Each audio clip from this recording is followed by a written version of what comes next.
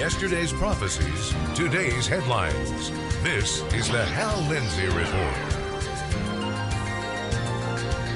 And now, Hal Lindsey. Good evening and welcome to this edition of the Hal Lindsey Report. Most Americans haven't heard of the refugee scandal going on right now in Twin Falls, Idaho. And it is unfolding in scores of other U.S. cities being inundated by refugees from Muslim nations. For the most part, these refugees are not happy to be in America. They are angry and frustrated. Twin Falls citizens have been spat upon by their new neighbors. There have been numerous reports of threats. At a grocery store, one of the refugees spat on a local woman and told her, "Your God is nothing.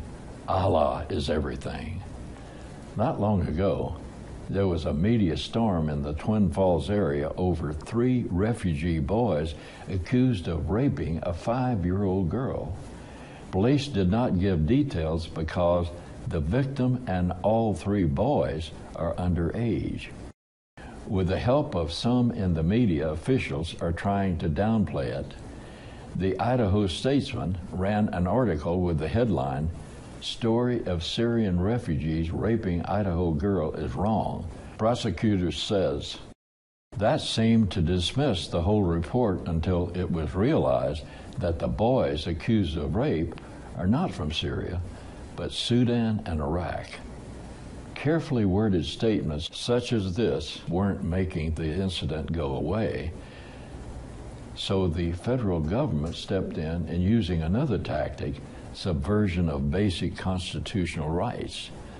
The U.S. Attorney for Idaho, Wendy Olson, threatened the citizens of Twin Falls with prosecution for even talking about the refugee problem or a possible rape in their community.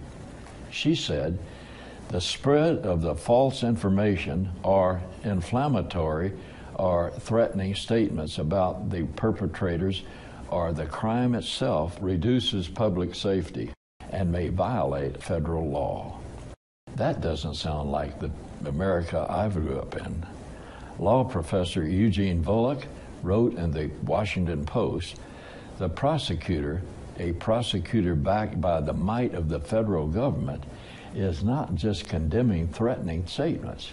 She is equally condemning inflammatory statements about the perpetrators or the crime, as well as the spread of false information. There is no First Amendment exception for inflammatory statements. It looks like an attempt to chill constitutionally protected speech through the threat of federal prosecution." In June, the United States accepted a record number of Syrian refugees. The Christian community in Syria is being decimated by ISIS. But unbelievably, only 8 of the refugees were Christians. Not 8%, but 8 individuals. 99% of the refugees were Muslims.